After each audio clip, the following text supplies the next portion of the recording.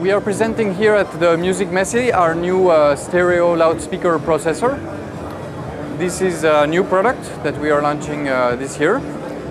It offers exactly the same software and features as our multi-channel processor, but it comes in a smaller box, and it has 2 inputs and up to 6 outputs analog.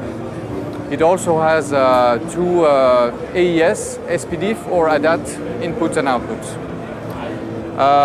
It comes with the optional measurement microphone that is used to measure the response of every loudspeaker in the room. And as you can see on the screen of our multi-channel unit, if we make a measurement, we will see the distance of every loudspeaker, and most importantly, we can see the frequency response of the loudspeakers. Based on this measurement, we will make an analysis of the frequency response in the amplitude and in the time domain, and we will apply a compensation for the acoustical problems. So this is the response that we will achieve after the correction. As you can see, it's more flat, but the goal is not to make it totally flat, because this would create even more problems. So as you can see, we still have these big suck holes in the low range. But if we compare to the response before the correction, the improvement is quite noticeable. Most importantly in the mid-range, which is of course the most important part. Of course, you could even improve further the results if you make appropriate acoustic treatment.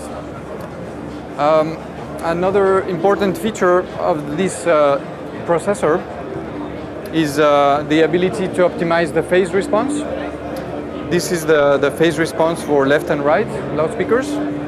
And after the correction, as you can see, we achieve a linear phase response. This means that the group delay of every driver is compensated for, and that every frequency will be produced at the same time. Whereas with any normal driver, the low frequencies are produced later than the higher frequencies, which obviously doesn't create a very clean impulse response. If we look back here at another interesting feature, it's the target curves that we can define for the frequency response. So as you can see, by default it's a flat curve, but you can create your own curve according to your requirements. So maybe to add a little more bass, or also to just cut the bass from a certain frequency. And of course the same in the high range. You will maybe want to match more closely to your loudspeaker's response. If we move to other examples beyond stereo to multi-channel, I have here an example of a post-production studio. And as you can see, we have the 3 front speakers and many surround loudspeakers.